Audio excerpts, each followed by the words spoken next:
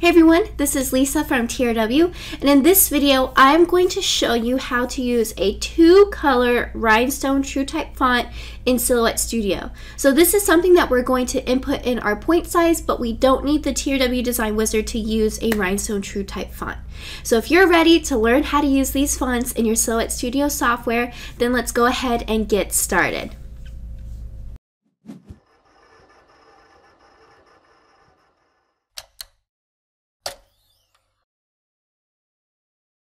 Okay, so right here, I'm going to open up this new tab, and so I am going to be using TRW 45. So that is an athletic font.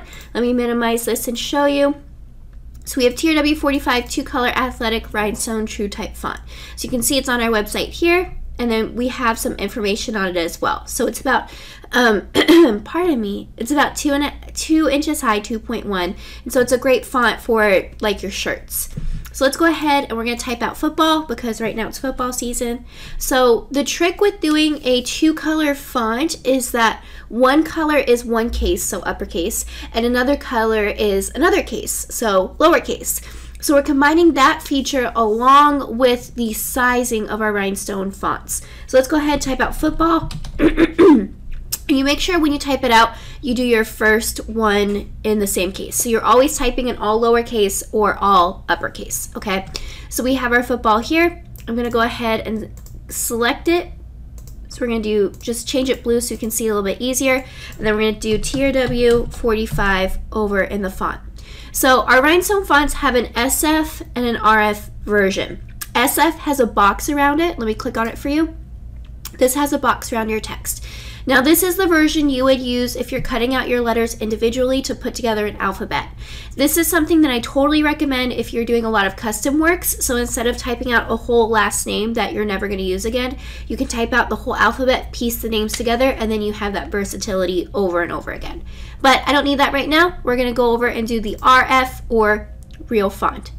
Now if you look at this, my font is only 4 inches wide, and those little circles are really small. So those are not the right size circles for my rhinestones. So we're gonna go over and jump back to the website, and I'm gonna go to this new tab here.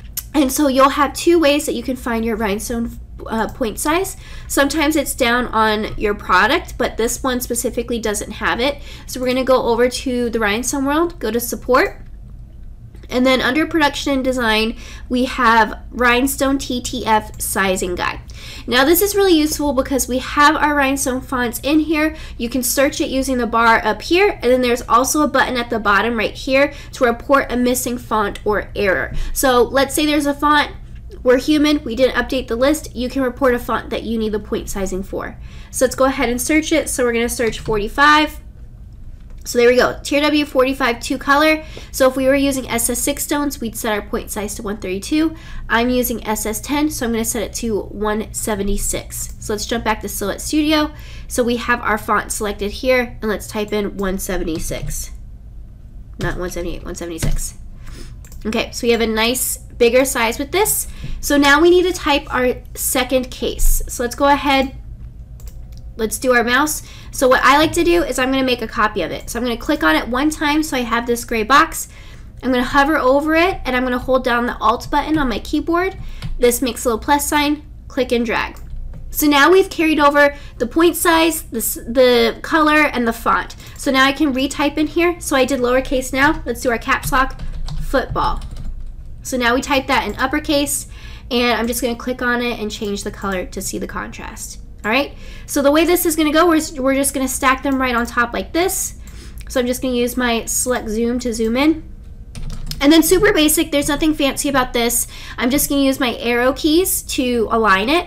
Now, if you were to go and align it centered like this with this button right here, it is going to be slightly off, and that's just because of how the outlines are set up, because they don't, you know, there's a little bit more on one side.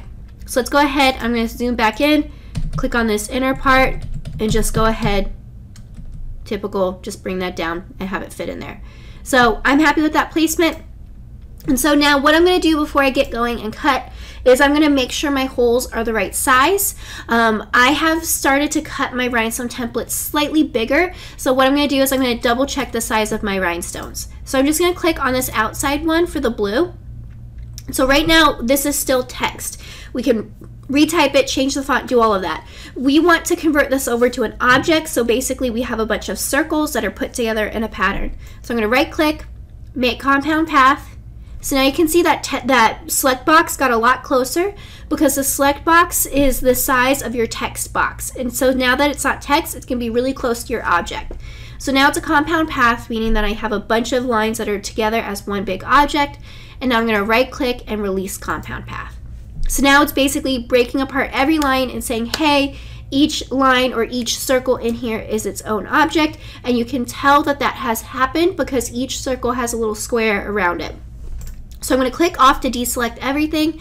And now I'm going to click on one circle. So you'll see that my circle is 0.128 inches wide. So you can cut that straight off the bat for your SS10 rhinestones, but I have liked making my rhinestone slots in my flock a little bit bigger. So I'm going to select my entire design, including the pink on the inside, because I want to scale everything up the same proportion. And I'm just going to go ahead and very gently drag this corner out to make my design just slightly bigger. So I drag that out, click off, and now I'm going to zoom back in, and let's click on this circle. So now let me click a bottom one. It's at 0.132. So not a huge difference, but I do like cutting around 0.132 or 0.135. So I'm happy with that. So I'm going to go ahead, I'm going to kind of bring this back over, and I'm going to group this entire design together. So I just hit Control G on my keyboard.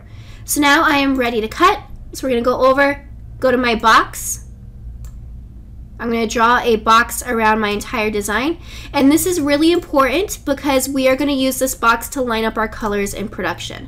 So let's go ahead, let's select both of these. I'm just going to use this button at the top here to center them. And you can see it got a little bit off center. And the reason why is my pink is still text. So I'm going to go ahead and fix that. So I'm going to right click, I'm going to ungroup it. And then let's zoom in right here.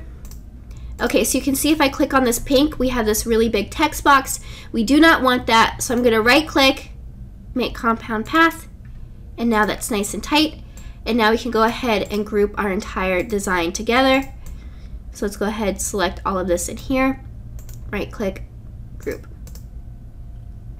So now we'll go ahead and we can align it. Perfect. And now we are all set to start our cutting. So we are going to be cutting on Magic Flock material.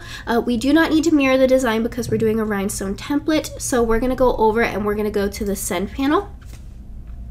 So you can see all of our text has that bold red line. So really you're going to cut one color font if you cut it like this. But what you want to do is you want to go over to your action by right here, go to fill, and we are going to select by fill color. So I'm going to check this box here for no color. That is our box. We always want that to be checked because that's how we line up our designs. And so let's say we want to cut the pink first. Let's uncheck the blue. So now we have the areas selected that we want to cut. We just want to go back to our material and adjust our material. So I'm going to go right here, click this drop down. I'm going to choose my preset for Magic Flock. So if you have not programmed your own custom cut settings, especially for Magic Flock, I highly recommend doing that. I have a video that's going to go up in the corner, and then I'm also going to put it in the description how to program your own custom cut setting, because I think that's one of the most invaluable tools for using in Silhouette Studio. All right, so we have that set right there. I'm going to go ahead and adjust that blue to Magic Flock as well while I'm here. So let's go ahead, select that, and we're all set to go. So once you're set to go, you're going to load in your material, press cut, you're going to cut this pink, and then once you're done, uncheck the pink, check the blue, and then you'll have your material loaded, cut that, and then you're all set to go. So that is my quick tutorial on how to set up your 2-color Rhinestone TrueType font. It's super easy, it's a great process to know, and hopefully it helped you learn a little bit more about using Rhinestone TrueType fonts in Silhouette Studio. So if you like this video, don't forget to give it a thumbs up. If you want to see more videos on Silhouette Studio or any type of production video, make sure you hit that subscribe button. We're uploading all the time and we can't wait to help you out.